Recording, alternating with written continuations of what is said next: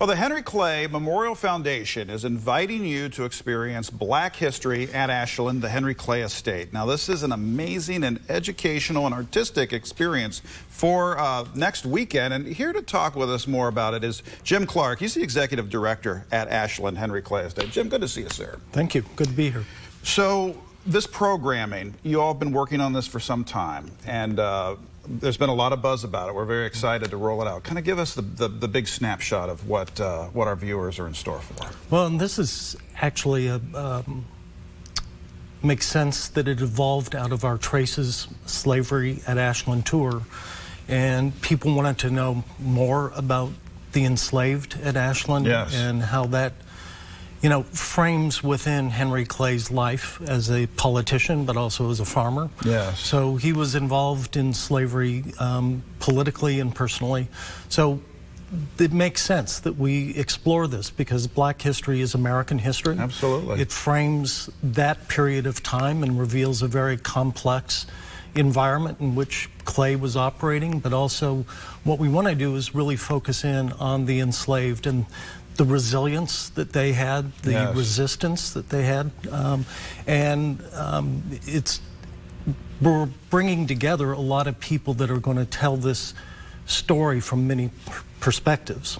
Yeah, I saw your roster of speakers, and it's very impressive. How important was this to your foundation to have these conversations? Sometimes these are tough conversations to have, as history often is. Yes. But this is our mission, isn't it? Yes, it's difficult history, but it's history. Mm-hmm. And it's also, I think, what makes it, the complexity is what makes it interesting. Yes. And that's what a lot of these scholars that we're working with and interpreters are revealing, all these different aspects.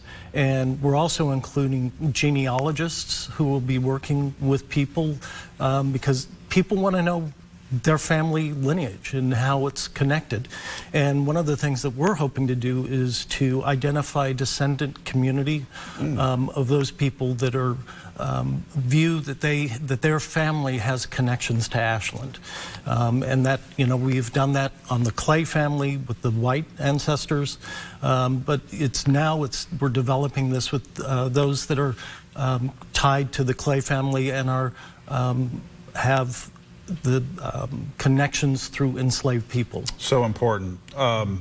I understand this event's free for the public, and Yes. we have some individuals, organizations perhaps to thank for this. Yes, the Bluegrass Community Foundation, and also we're doing this in partnership with UK's Community Engagement Office. Oh, very so good. we couldn't have done it without them, and as well as with our African American Advisory Council that has been working hard to bring all this together. So, we're bringing people in from Charleston and New York, but we're also relying on people locally that are engaged in this and that can really flesh this out for us. Very good. Well, this is something for everyone, and let's get some wheres and whens Yes. going, and how our viewers can plan their opportunity to come out and see you.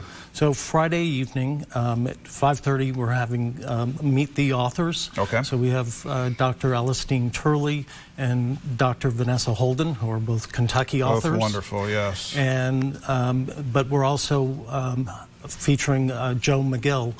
And he's one of our featured attractions. He has the Slave Dwelling Project.